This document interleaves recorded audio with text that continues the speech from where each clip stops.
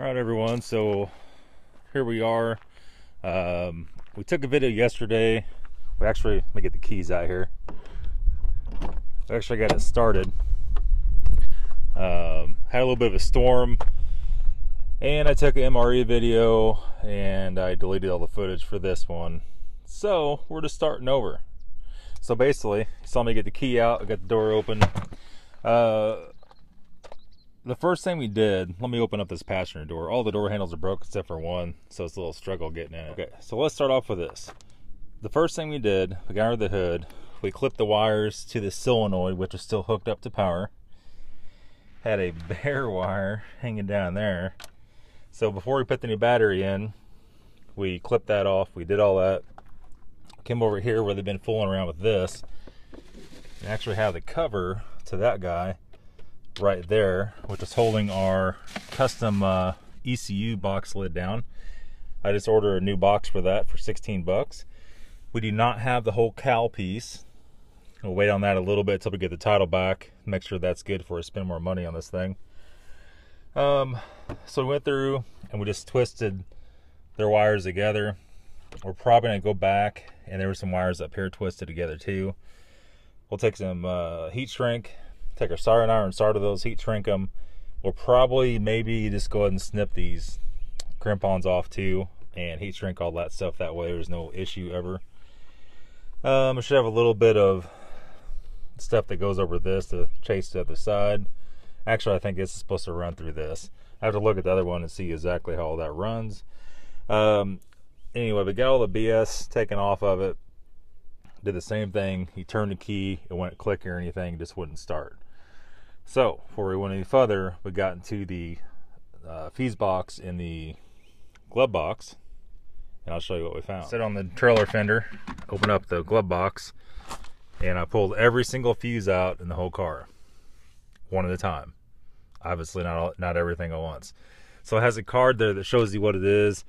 We end up having a blown fuse, a 7.5, which is right there. If it's even focusing, I don't know.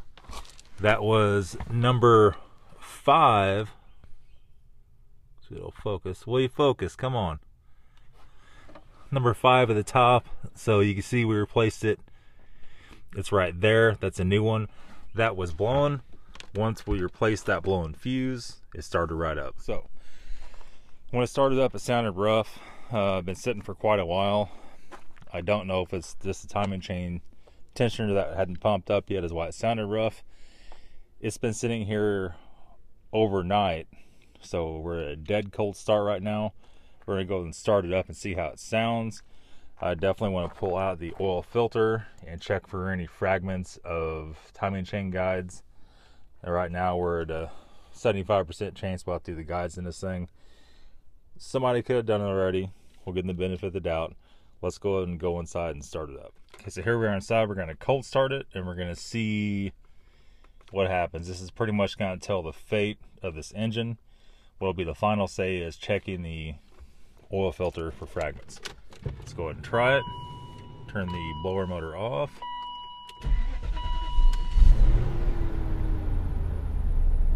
Well, that wasn't expected. Nice, quiet, cold start. Belt's a little bit squeaky, but not bad. So the door handle situation is, well, I see one problem right now. This had the rubber pads on it, now it don't. So I guess it flew off on the way home. I'm not really sure what's going on with that, but maybe I should have took some insight and took them off. This one's missing that one. It doesn't matter. This thing's we're probably going to order all 4 of the inner frames for the handles, because that one's not there. Yeah, that one's not there. We need an outer handle there. We need a outer handle here also. I'm sure the frames are broke on the inside. That's why they're missing. Passenger front, we need the inner frame because it's just broke and the door won't open. And then the back one, this is the only one that's good. Man, I tell you what, at this point, you might as well just order that one too and just do a whole set of them. It don't take me that long to do them.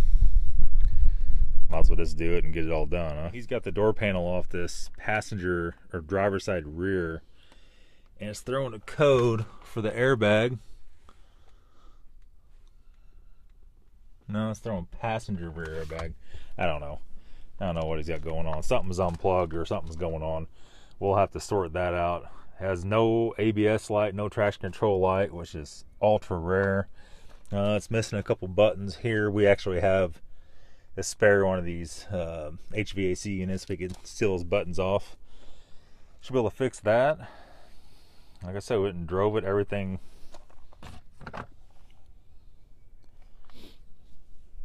handle here, but somebody's pretty much done in the end of that. I don't think that'll still work. We could try it and see.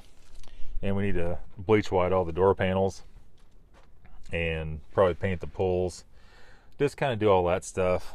John, the guy that owns the 528, is wanting to look at this thing when he comes down tomorrow, the next day, to pick his car up. He's wanting to buy it. So we'll see if we can make him a deal on it, and if not, that's okay. No pressure from anywhere.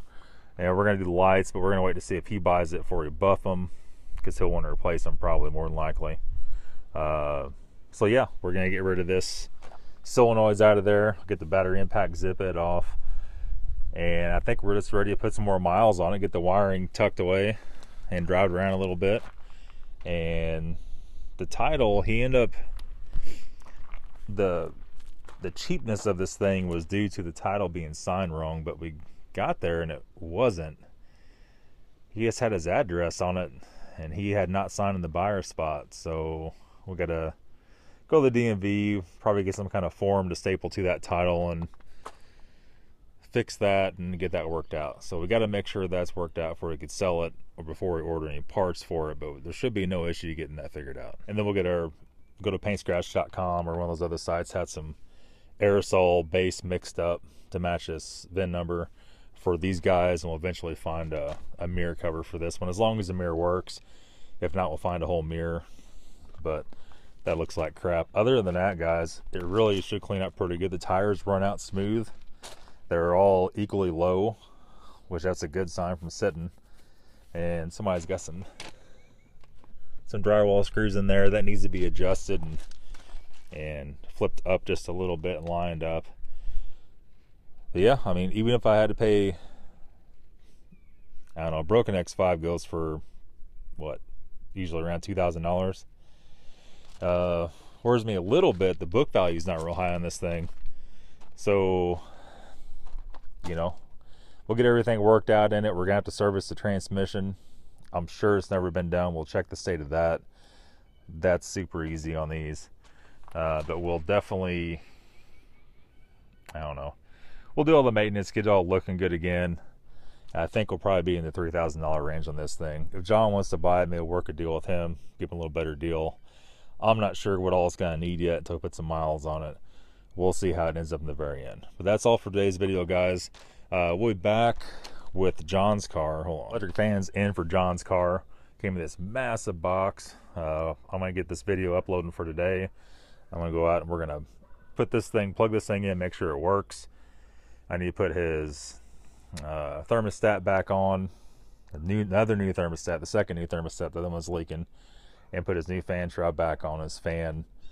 And we got the P340 back on that M52 TU on his E39. We have another exhaust cam sensor to see if that's it. That car could be out of time a little bit. Hopefully it's not, because I sure as hell would have done it when we had the valve cover off of it. Hopefully the other cam sensor takes care of it and we don't have to retime it, but it's telltale signs that somebody did not put the secondary timing chain gears on exactly right. But we'll see. Thanks for watching, guys. We'll see you tomorrow.